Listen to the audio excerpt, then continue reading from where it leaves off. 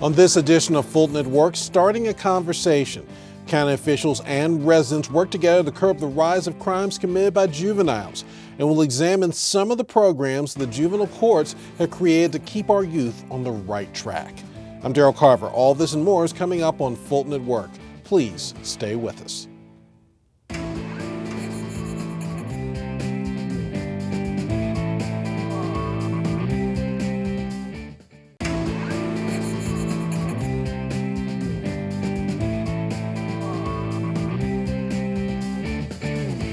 Welcome to Fulton at Work. I'm Daryl Carver. Crimes involving teenagers are up, and with this troubling trend on the rise, officials are having conversations to address the issue before it gets any worse. FGTV's Priscilla Ortega has more.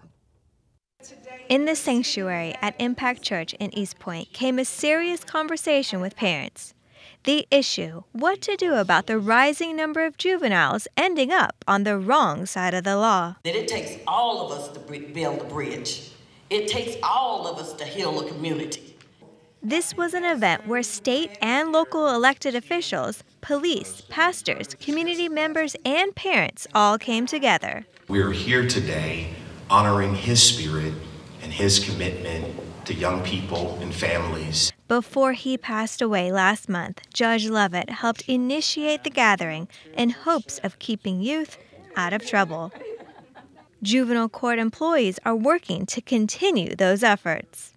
When kids come to juvenile court, we do everything we can and everything even beyond what is required of us to serve them. But what we want to do is reach them before they get to juvenile court, and we believe that all of us are a part of that solution. Police Chief Gary Stiles specifically hopes to stop crimes at gas stations, many of which are committed by youth.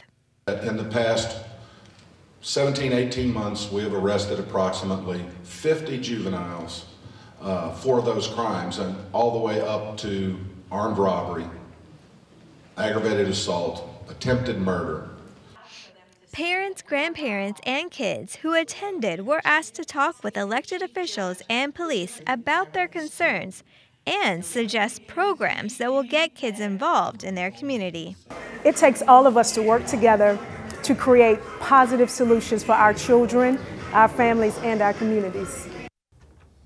Thank you, Priscilla. Joining us now to talk more about the conversation with the Parents Family Forum is Juvenile Court's Chief Administrative Officer, Omatayo Ali. Ms. Ali, first of all, thank you for joining us. Oh, you're very welcome.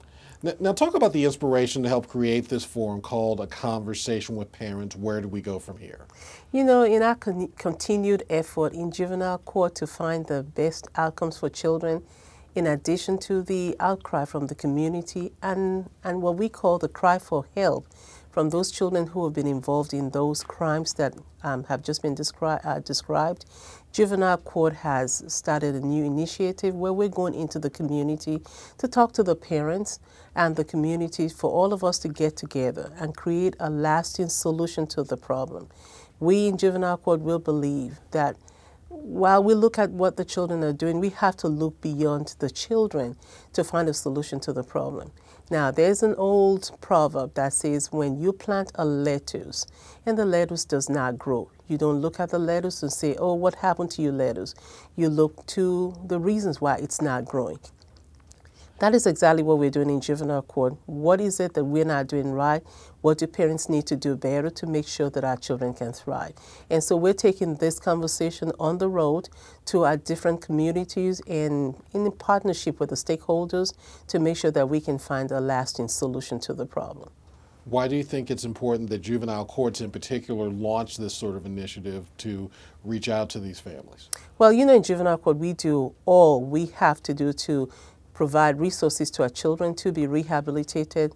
We go above and beyond the call of duty, what the statute has asked us to do.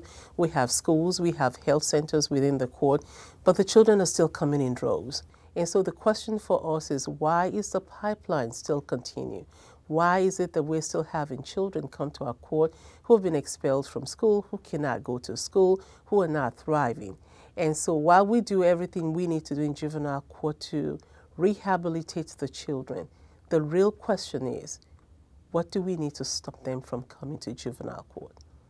And that's what this conversation is about. Now, as you reach out to those families, I mean, obviously parents are a huge role in this, but so are grandparents. Talk about the influence in particular that grandparents can play. And our grandparents, we really appreciate them. You know, we have a grandparents raising children. They meet on Thursdays at the Mechanicsville Library. This is a collaboration, Juvenile Court and Mechanicsville Library. They have partnered to engage the grandparents in helping us to raise the children. Now, when parents are absent, and they could be absent for any reason, it could be because they're ill, because they have to work late, because they some parents because of death, substance abuse. It doesn't matter what it is. When parents are absent, someone needs to provide structure for the children. And so our grandparents have come in to help us provide that structure. They create a safety net for the children. They keep them safe. They give them a place to thrive, a loving home so we can keep the families together. Our grandparents have been very phenomenal, and we just thank them and thank them tremendously. With those parents and with those grandparents, does there seem to be one overarching main concern between those groups and even the folks from the community that attend these forums? Well, for the folks in the community, it's always about community safety, to make sure that children engage positively both when they're in school and in the community. But for the grandparents, most especially, they have a lot of concerns, and I'll just mention a few. Financial issues, health concerns, because you know they're a little bit older than when they raise their own children. They have legal issues. They don't know how to navigate the system. They have coping skills. And so those are some of the concerns that we deal with on Thursdays when we get the grandparents together to help them navigate the process and to give them support. Now, these forums are taking place 2 times a year. Will they always be in the same location? Oh, absolutely not. Because what Juvenile Court is doing is that we're going to different parts of the community, different parts of the county, to make sure that we engage partners along the way and that we'll listen to neighbors and community members in different neighborhoods. Now, for the first one, which we will have every winter, it will be in a community that's different from the last one. The last time we were at the Impact Church. The next time we will be at an academy, which is an elementary school. Now, as you go along, are there plans for other family and parent-focused events that the community can take part in? Oh, absolutely. The next event that we have one coming on, which is the spring event, is going to be the workshop where the parents can have breakout sessions to deal with children's health, nutrition, how to prepare for standardized exams, how to help your children thrive at home. What do you do at home to make sure that these children can succeed when they go to school? That's going to be the next one. Then we will have a providers workshop, which is also going to be in the spring. And that's when we call all the community providers to come together. Those entities in our communities who know how to provide for children. We're calling all of them to come also in the spring. And then we'll have another parent forum, which is going to be before the children go out in the summer. And that time we're asking the parents to come together to learn what it takes to help the children thrive during the summer. Do they get new jobs? Do they go back to their old jobs? What do they do to make sure that when they go back in August, they have not lost everything they learned in the previous year? And so, to bottom line, where can viewers go to find out when a future conversation with parents is actually taking place? Thank you for that question. You can go to Juvenile Court website, is www.juvenilecourt.org, or you can go to we have a community Facebook page, which is called A Conversation with Parents, or you can just call us in Juvenile Court, 404-612-4402, to find out where the next program is going to be. Really important information. When we come back, we're going to talk about the programs and strategies being implemented to keep juveniles on the right path.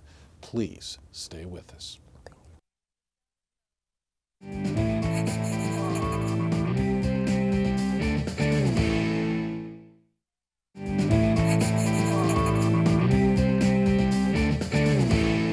Welcome back to Fulton at Work. I'm Daryl Carver. In our last segment, we talked to Omotayo Ali from the Juvenile Courts about the Family Forum series, a conversation with parents, and how it's helping young people turn their lives around.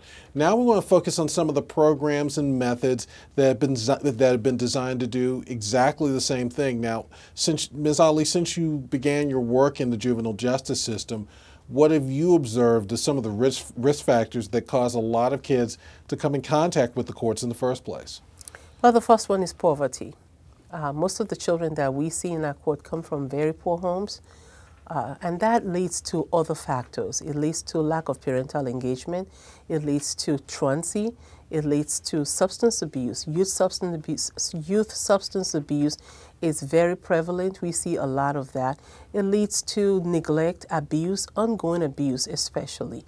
And so really when you take it back, you see that poverty is really the source of most of the problems that we have in juvenile court. Talk about some of the early intervention strategies and what role you think juvenile court can play in helping kids get back on track. Well, juvenile court, we build all our resources around a number of initiatives.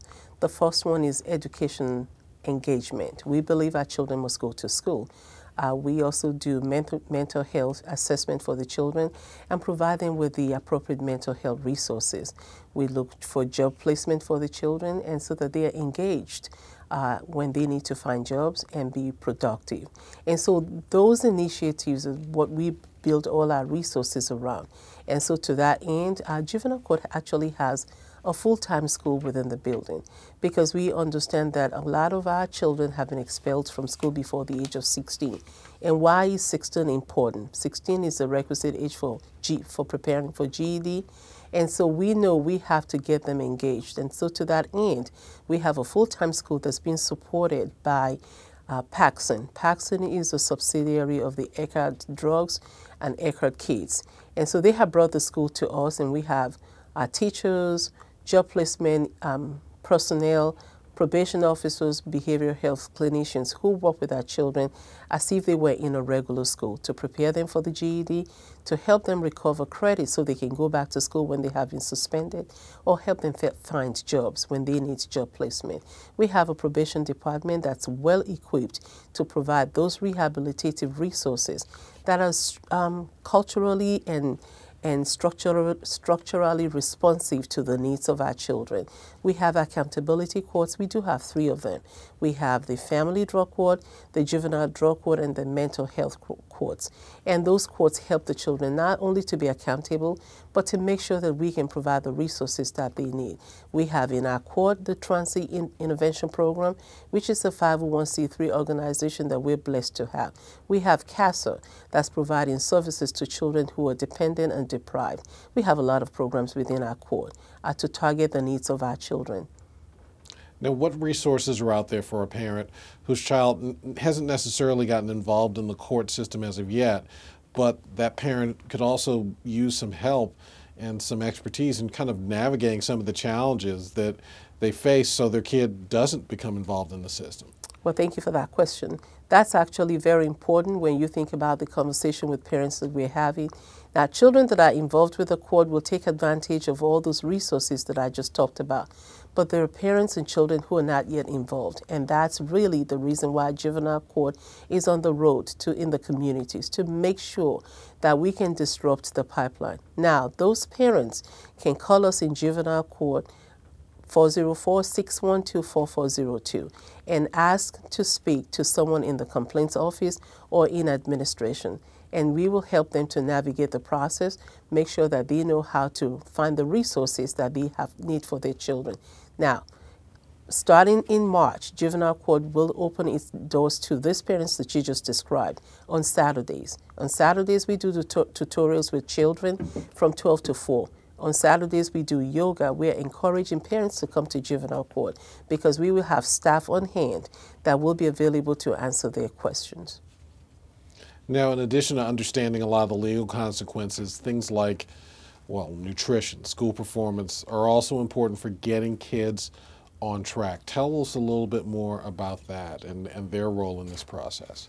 Well, I think nutrition has been, it's been proven to be the best link to academic success. And so we will have a workshop in the spring that will talk to parents about what to do, what to feed their children before they go to school, what to feed them when they come back home so that they can thrive. Nutrition is very linked to cognitive functioning, to academic success, and for the students not to have some of those social behaviors that we have just described. But I don't think that's so much of a problem anymore because of the lunch program that's been established by the federal government. And Ms. Ali, what are your final thoughts on the goals of Juvenile Court's Family Forum series and the potential that it has to kind of bring this community together? Well, our goal is to get our community back to where it needs to be. We want to put people back in the villages who do what they need to do. Juvenile Court understands that we cannot do it by ourselves. We want to make sure that when we provide the resources to the children who come to us, there's a place for them to go back in the community. We want to make sure that the children who are in the community who have not reached Juvenile Court will not make it to us. We want to disrupt the pipeline. We want to make sure that we can engage our children in a productive manner. We can only do that with the help of our community, so we are going back in the community to ask for help and to make sure that we can get lasting solutions to the problem that we have today. Ms. Omotayo Ali, thank you so much for being on the program. Thank you for having me. We'll be back to wrap up the show after this short break. Stay with us.